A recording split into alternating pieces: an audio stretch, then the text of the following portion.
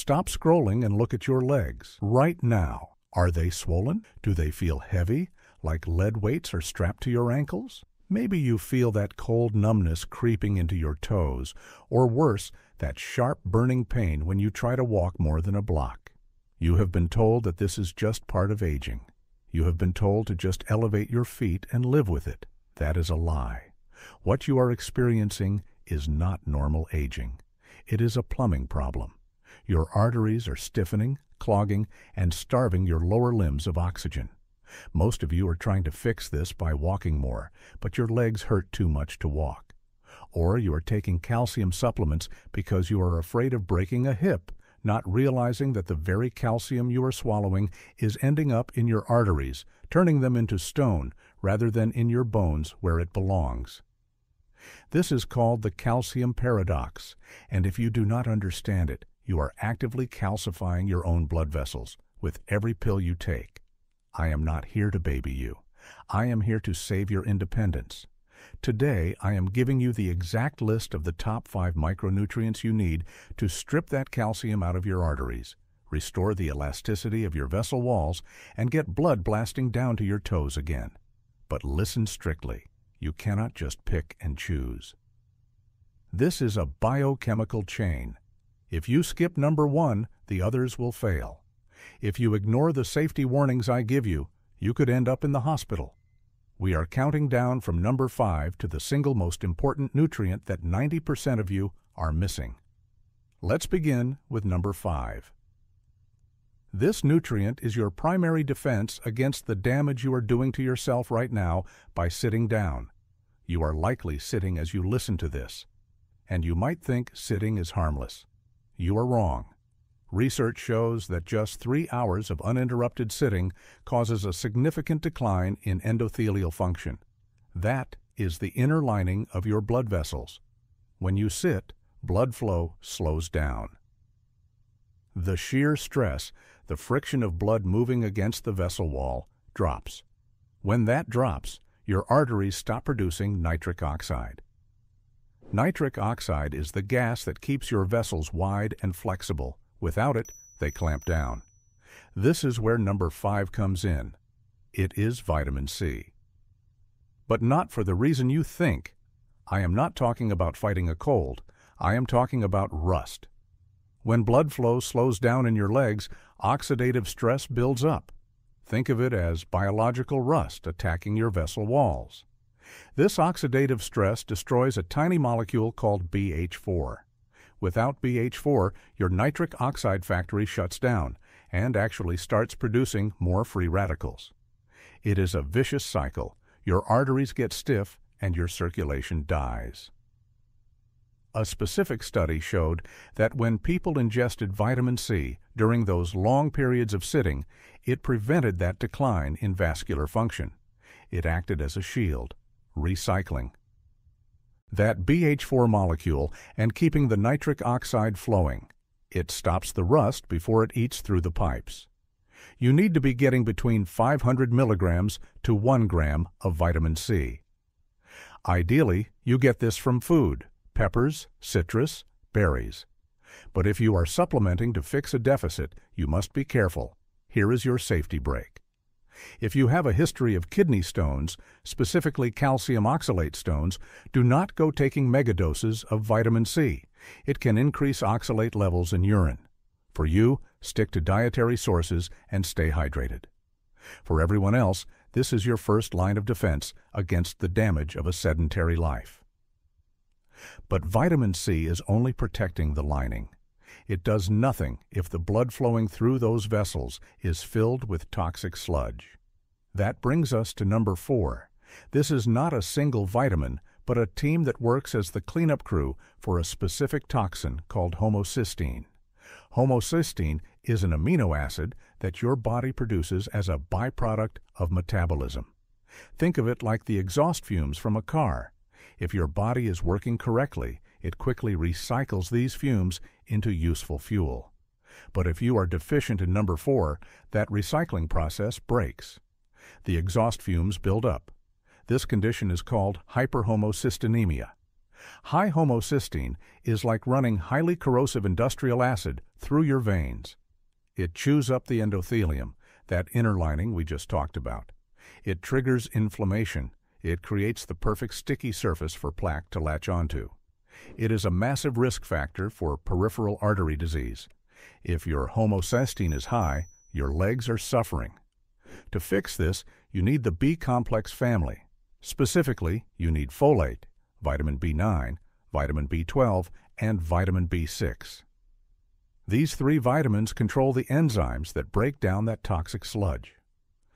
Folate and B12 recycle homocysteine back into methionine.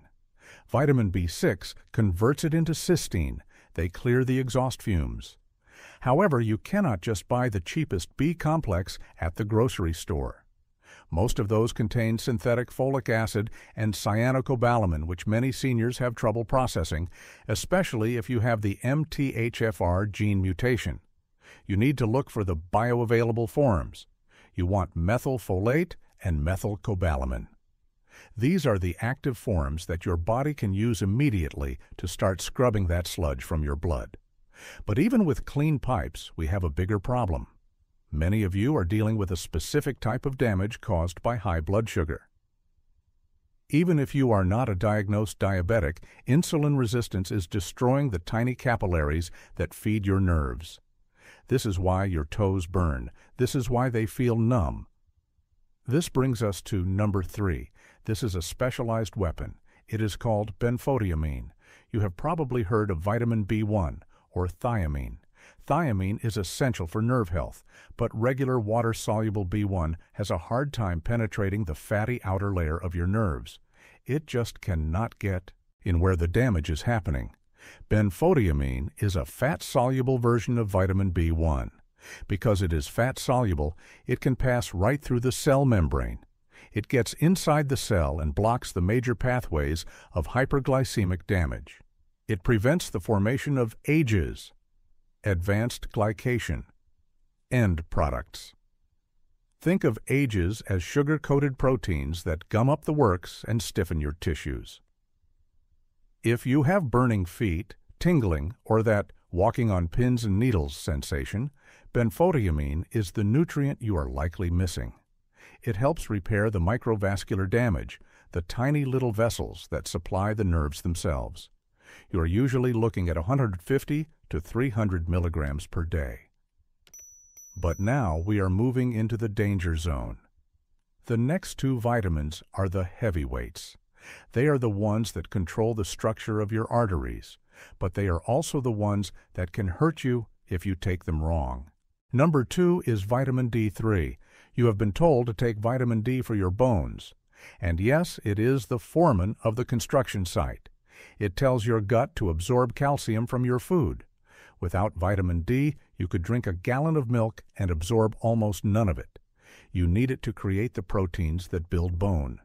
However, vitamin D is a double-edged sword. If you take high doses of vitamin D, I am talking 5,000 or 10,000 IU, without the rest of the protocol I am about to give you, you are flooding your system with calcium. You're bringing all the construction materials to the job site, but you have no one to tell the workers where to put them. So, the calcium gets dumped in the easiest place possible: your soft tissues, your arteries. This is how you get vascular calcification. You are trying to save your bones, but you are turning your leg arteries into porcelain pipes that can crack. You need vitamin D3 to keep your levels optimized, usually between 40 and 60 nanograms per milliliter on a blood test. For most seniors, that means a maintenance dose, but you must strictly adhere to the safety brake regarding kidney function. If you have kidney disease or high blood calcium levels, hypercalcemia, vitamin D can be toxic. It can cause kidney failure. You do not play guessing games with your kidneys. If your labs are normal, D3 is essential, but it is completely useless and potentially dangerous without the next nutrient. Actually, before we get to number 1, I have to stop you. There is a hidden player, a ghost nutrient that makes number 2 and number 1 work. If you do not have this, the pill you swallow does nothing. That hidden player is magnesium. Magnesium is the ignition key. Remember how I said vitamin D is the foreman? Well, Magnesium is the coffee that wakes the foreman up. Vitamin D enters your body in an inactive form. It has to be converted by your liver and kidneys to become active. That conversion process requires magnesium. If you are magnesium deficient, and nearly all seniors are because our soil is depleted, your vitamin D stays inactive. You can take all the D3 you want, but your levels will stay low, and your calcium will stay unbalanced. Furthermore, magnesium relaxes the smooth muscle of the arteries. It physically opens the pipes to let blood flow. You need to be taking a chelated form like magnesium glycinate or taurate, not oxide, which is just a laxative. But here is the safety brake for magnesium. If you have advanced kidney failure, your kidneys cannot filter out excess magnesium. It can build up and stop your heart. If you are on dialysis or have stage 3 or 4 kidney disease, you do not touch magnesium supplements without your nephrologist's written permission. For everyone else, this is non-negotiable. Now we arrive at number 1, the holy grail of vascular health, the one nutrient that solves the calcium paradox. Number 1 is vitamin K2, specifically in the form of MK7. Here is the mechanism, and I want you to visualize this. Your body produces a protein called matrix Gla protein, or MGP. This protein is the most potent inhibitor of arterial calcification known to science. It is the street sweeper that travels through your arteries and scrapes the calcium off the walls. But here is the catch. When your body produces MGP, it is born inactive. It is asleep. It cannot do anything. Vitamin K2 is the activator. It adds a chemical tail to the MGP protein, a process called carboxylation, which turns the protein on. Once activated, MGP becomes like a magnet. It grabs onto that loose calcium in your bloodstream and physically carries it out of your arteries and forces it into your bones where it belongs. This is the synergy. Vitamin D3 brings the calcium in, magnesium activates the D3, and vitamin K2 directs the calcium to the bone and keeps it out of the artery. If you are deficient in K2 and you are taking vitamin D and calcium, you are accelerating your arterial hardening.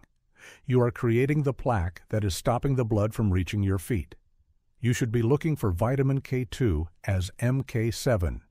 This acts longer in the body than other forms. A typical therapeutic dose found in studies is around 180 to 360 micrograms. And because it is fat-soluble, you must take it with a meal that contains fat, some olive oil, some avocado, or eggs. If you take it with black coffee and toast, you're flushing it down the toilet. But listen to me closely. This is the most critical safety brake of this entire video. If you ignore this, you could die. Vitamin K is a clotting agent. That is its nature.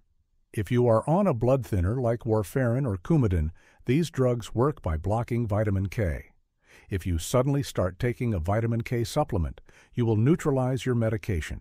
You will cause a blood clot. You could have a stroke or a pulmonary embolism. If you are on Warfarin, you do not touch vitamin K2 supplements unless your doctor is managing it and adjusting your medication dose daily. There are newer blood thinners that do not interact with vitamin K, but you must confirm with your cardiologist which one you are on. Do not guess. For those of you not on blood thinners, vitamin K2 is the single most effective tool you have to reverse the stiffening of your arteries and regain your circulation. It is the difference between walking freely and being confined to a chair. You have the protocol. You know that vitamin C protects the lining. The B complex scrubs the sludge. Benfotiamine saves the nerves. And the D3 magnesium K2 triad manages the calcium. You need MK7, the natural form of K2. It is the single most important thing you can do to ensure your blood can flow freely down to your toes. But listen strictly. All of these vitamins are completely useless if you wake up tomorrow and eat the morning heart attack meal. There is one specific healthy breakfast food that acts like microscopic razor blades to your arteries, slicing them open and inviting plaque to form immediately. You are likely eating it right now. You need to click this video right here to see the #1 artery clogging food you must eliminate. Click it now, and I will see you there.